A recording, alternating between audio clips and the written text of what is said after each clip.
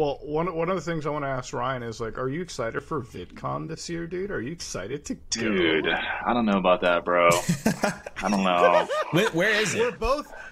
It's in Los Angeles. We're there in 6 weeks anyway, so I had to ask him about it.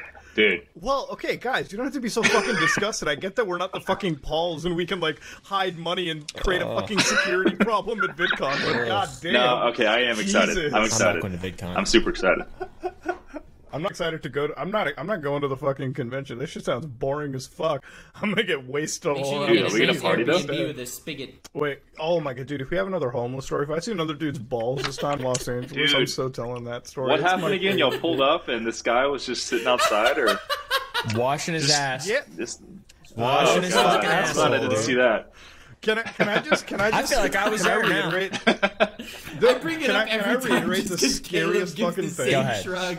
Like, I gotta. No, let me tell you guys something too. Like, this is the scariest thing. I don't know if Ryan ever told this, but can I tell you guys this? Imagine waking up at like 3 in the morning. Okay, your phone's going off.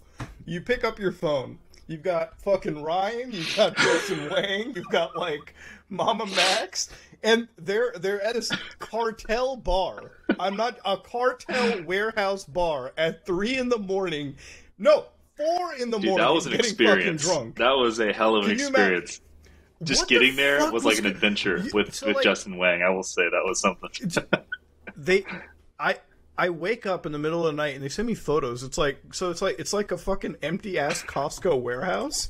And it's just these guys getting drunk. It's not like I'm looking around, I'm like, where the fuck is this party in the background? Wait, it's just you guys. So I'm like sitting there, I'm like, oh man, should I like drive there? Because these guys are going to get their organs harvested. And I didn't. And you guys came back at like when? 6 in the morning? Yeah, like I was just like, oh man, this is so fucking unsafe. You guys came back in the morning, you're like, fuck it, we're just going to come back when the sun is up. Get out of here. I would not have gone to that. Won't be So honest.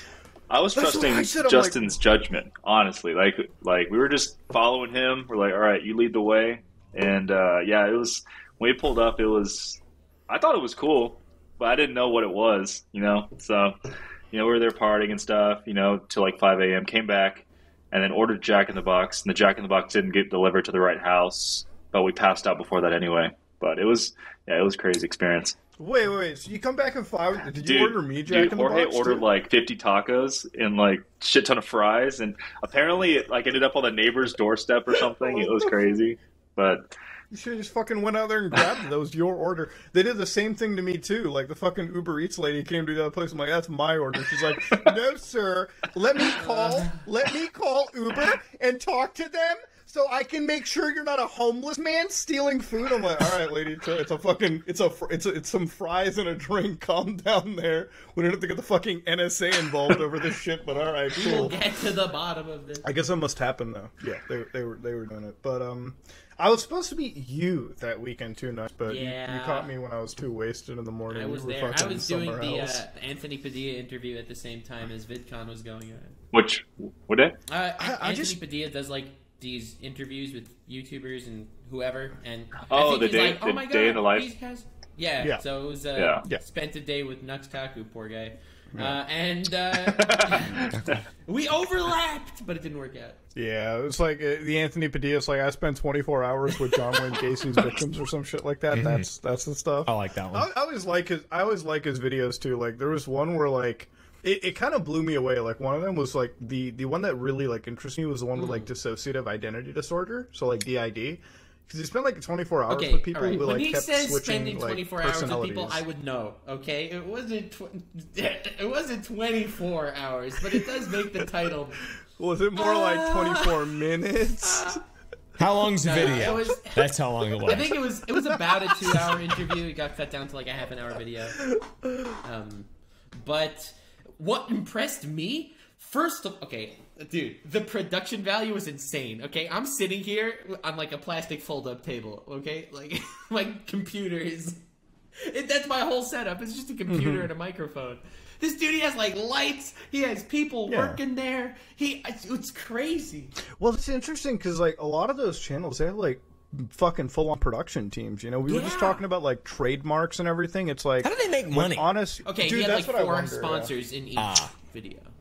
He's like, this video is sponsored by Yeah, but Nux, it doesn't answer that sometimes that's not the whole thing, because remember BuzzFeed, how they fell? They did the same thing, except they just had like so much of a they had so much of a, spending, like they were just spending overhead more than they ever generated. So yeah, exactly. They had more overhead than the revenue. So sometimes they didn't even paint the whole picture, right? Like you could have 4 sponsors, but remember he's also in California, so like everything's just jacked up the ass out there. We'll sponsor him. Yep. Sour Boys will. I'll give him a bag of candy. Let's do it, bro. You sponsor him, I'll get you in his apartment for a day if you want, in his house. I don't know. Is that like a sex thing or?